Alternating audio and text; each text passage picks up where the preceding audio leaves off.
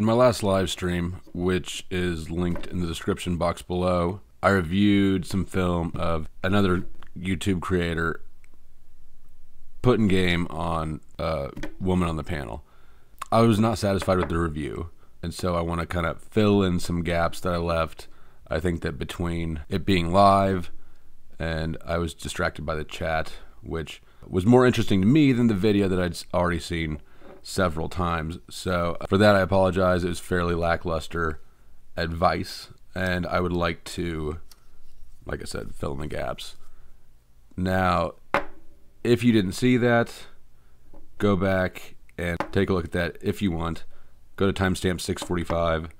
That's where the relevant parts begins.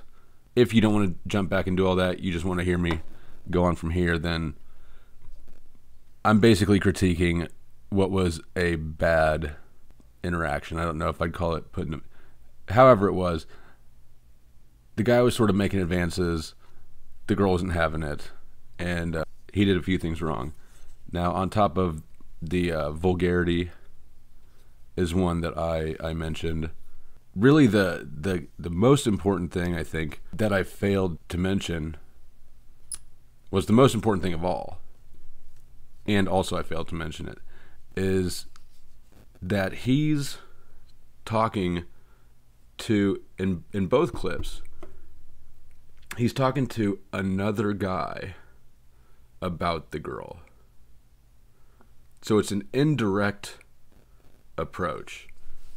And while for the guy making the first step, that's obviously going to be more comfortable, right? There's a degree of separation. You can sort of test the water and see what response you get, but then also back off it and sort of have plausible deniability because, oh, I'm doing a bit. I'm just joking with my friend. You know, however, it adds in that layer of security. What you want to do with a woman is form a connection. And I mean, if you spin it around and put yourself in her shoes, and imagine being on someone else's YouTube channel. You've got 100, 150 people watching at that time. More will watch later. And two dudes are talking about you, with you, right there, but not to you. It's a pretty uncomfortable feeling, and it actually creates more distance than less. You want to create less psychological distance. So what would I suggest doing there? Well, first of all, talk to her directly. You're forming the connection with her. You're not forming it with your buddy.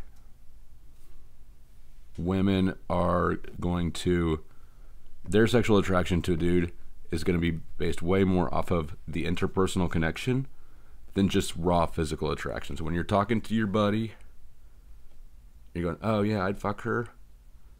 That's not how her brain works, right? If you were talking to a dude about another dude, or if chick brains work just like dude brains, then this approach would work, because you'd hear, oh, that dude wants to fuck me, and then you'd either be like, yeah, I'm in, or yeah, no, I'm out. But that's not what you're dealing with. You're dealing with a female brain. You have to connect with her. So leave your buddy out of it altogether. He's not involved in this. It's the two of you. It also shows, I mean, it's probably the least obvious to the person doing it that when you hit on a chick indirectly by talking to your friend, it's cowardice. It's fear of rejection, right? So approaching her directly or interacting with her directly will also display some confidence, which is really the best thing that you can do for yourself. If I could give you one trait or piece of advice, whatever, a trait that closes the deal, it would be confidence every time. It doesn't matter if you're fat, short, ugly, stupid, goofy, smell weird, broke. If you're confident, you can overcome all those things. So, anyways, that's what I thought was really missing from last night's sort of, I don't know if analysis is the right word or review or whatever, but I did want to do a little more due diligence and try to give some actual feedback, not just kind of bounce through it to get to an open panel. So definitely don't triangulate your communication to a girl. You want to go and connect with her directly. If you do it in front of an audience, it's going to be a little harder. You're going to have to tiptoe.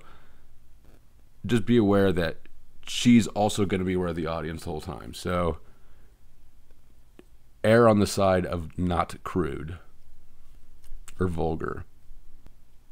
Yeah. That's what I got. Thanks for watching. Like, subscribe, comment, share.